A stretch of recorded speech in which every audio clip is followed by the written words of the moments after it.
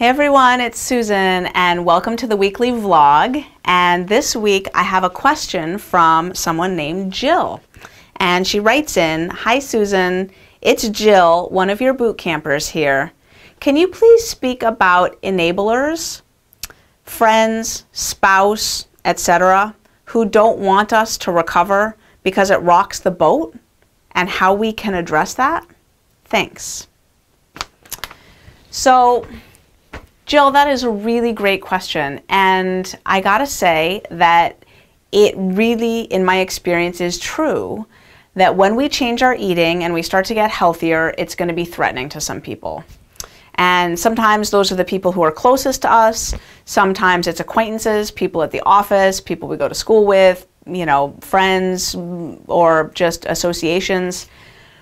And they can express that in all kinds of ways. They can get sort of passive aggressive, make jabs at us, comments.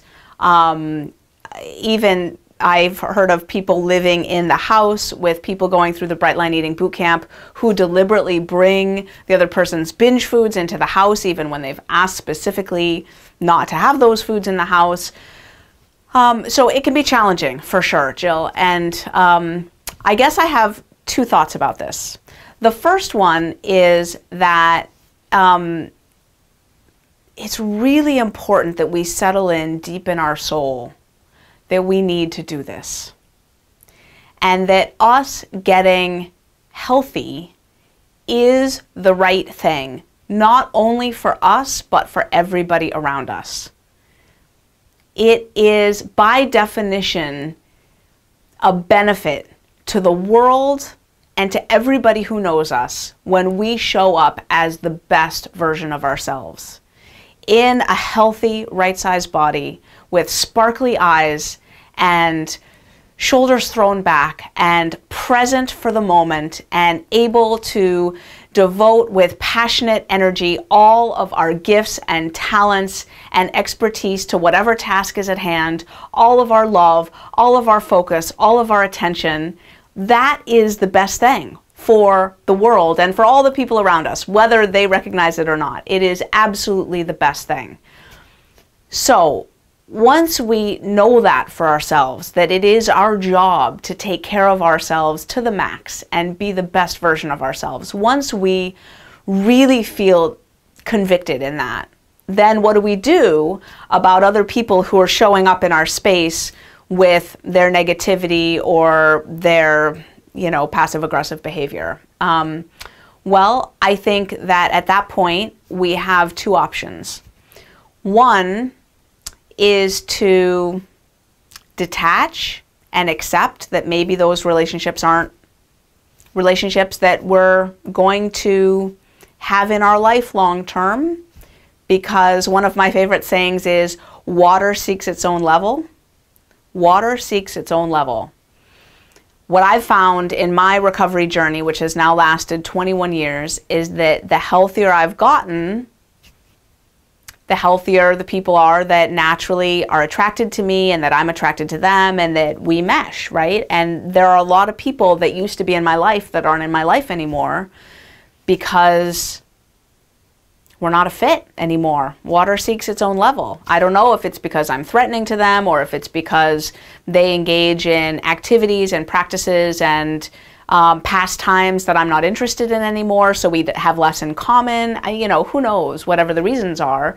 But absolutely, there are friends in my life that I used to have that I don't really connect with or spend time with anymore because whether it's their attitude is negative and I don't really enjoy being around it or whatever. It wasn't ever really a conscious decision of I'm cutting this person out of my life, and I doubt it was that way for them towards me either. It was just more of a we just aren't on the same page anymore. I'll put it this way. It works the other way too. I know that when I started doing drugs heavily as a teenager, at the age of 14 and 15, my best friend from childhood, she and I parted ways because she didn't go into the underworld the way that I did. And so for, you know, 5 or 6 or 7 years, we just weren't in each other's lives because I was so sliding downhill, and water seeks its own level. She didn't come with me. So we parted ways for many, many years, and we're now super close again. But that's just one example. So the first thing is detachment, you know, and I'm not here to say that any of the relationships you're talking about are relationships you shouldn't have in your life anymore. That's not what I'm saying at all. It's just that in my experience, for some relationships in my life, that's been the case.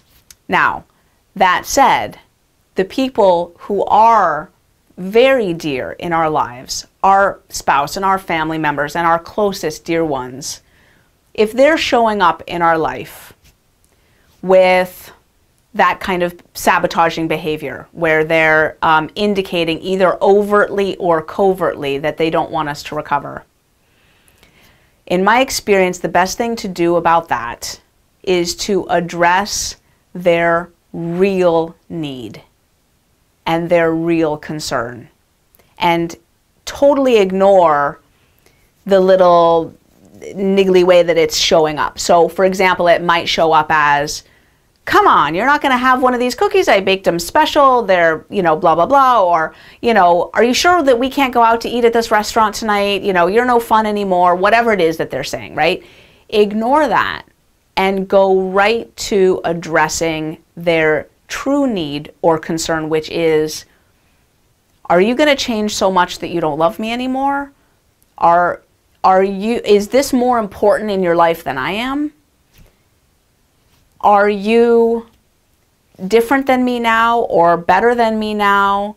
Or are we not going to bond over food the way we used to? Are things going to change so much that I'm not going to be important to you the way I always have been?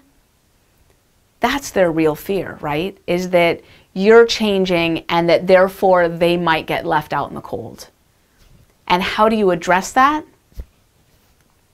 With a hug. With a quick look in their eye and just, I love you. With, you know, hey, I actually really don't feel like going out to eat right now, but could we maybe rent a movie together and cuddle on the couch? Or, hey, you know, please, I don't want to eat any cookies. They make me feel sick, and it's not what I want to be doing right now, but, you know, maybe we could do a crossword puzzle together, or, you know, I just want to let you know how much I love you and how much I want to spend time with you. How about we fill in the blank non-food related activity that you love doing with that person?